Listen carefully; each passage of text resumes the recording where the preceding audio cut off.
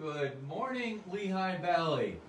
Today I'm going to put on my tour director hat because I want to take you through step by step for the 63,000 people so far who have requested a mail-in ballot.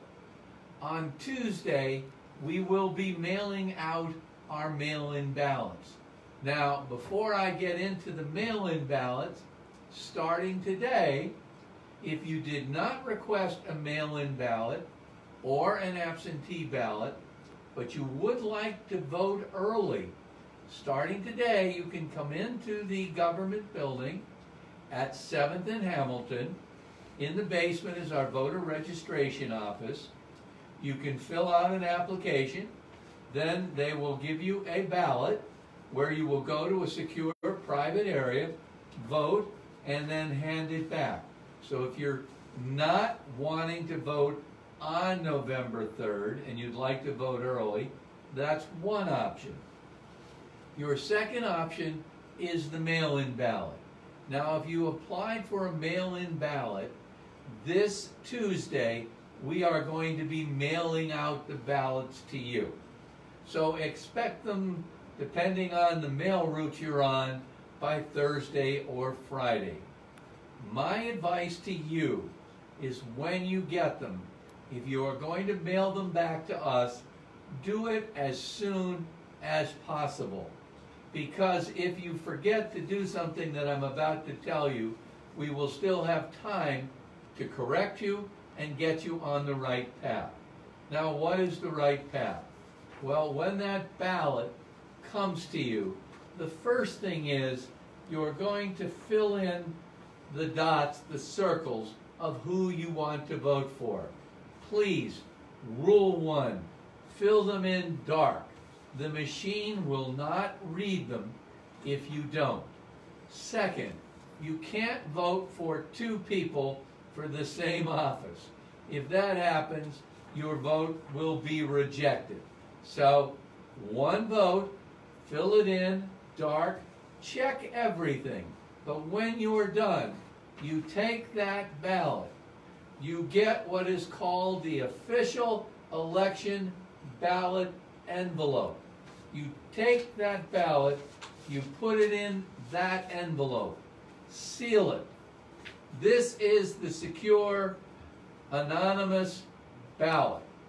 Now, though, what we need to do is to put this in the envelope that came with, and by the way, this is what your ballot envelope will look like when it comes to you.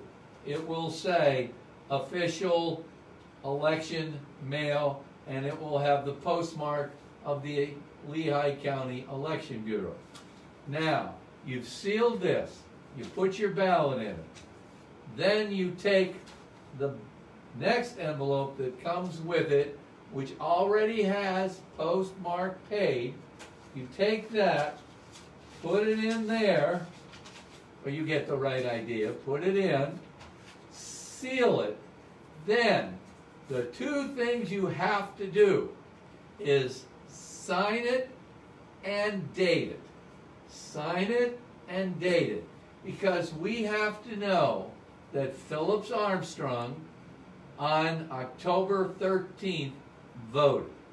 Now, this will then be taken out of that, and they will not know that this is Phillips Armstrong's ballot. But they have to know that Phillips Armstrong voted. Now, the only other thing is, on Election Day, November 3rd, the polls are open, 3 or 7 in the morning till 8 at night if you want to vote personally. If you don't want to trust the mail with this ballot, we will have, and it's on our website, 5 places where we will have drop boxes that you may take this ballot and put into a drop box.